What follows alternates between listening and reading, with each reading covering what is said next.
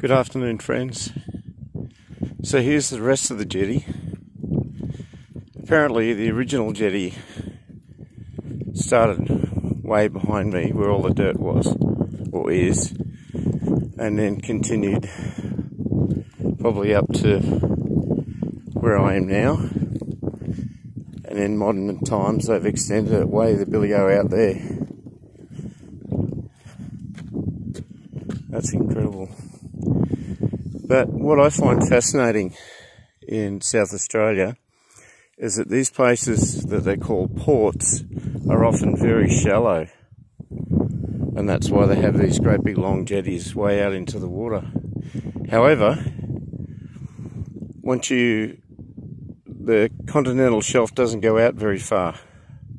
And once you reach the end of that, it just drops away very deeply into a deep abyss of the Southern Ocean. So it can be deceiving. Like sin. Sin is deceiving. The book of Hebrews in the Bible, Holy Bible, talks about the deception of sin. And there it is. Sin is deceiving. What you think you're going to get with sin is not what you actually get. I reckon the book of Hebrews is extremely important for all believers to study, not just read. So we can hold on to our salvation and not be tempted to walk away. And by walking away, Hebrews says, if we walk away from Jesus after having already accepted him, if we fall away, we're causing him to be crucified again. We're crushing him underfoot. And that's, right, just a terrible thought for someone who loves Jesus. Yeah, I can't handle that thought. That's just terrible.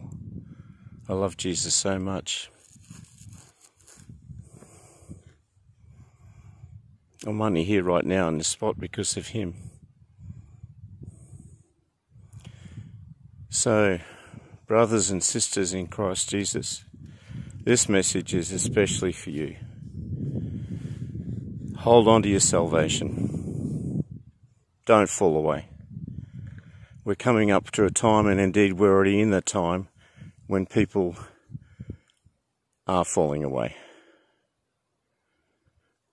So here's where, like St. Paul said, stay the course, run the race, finish the race well. Love you all in Jesus' name. God bless you all. I'm at Port Germain on the southern coast of South Australia. Well, it's the only coast it's got is southern. God bless.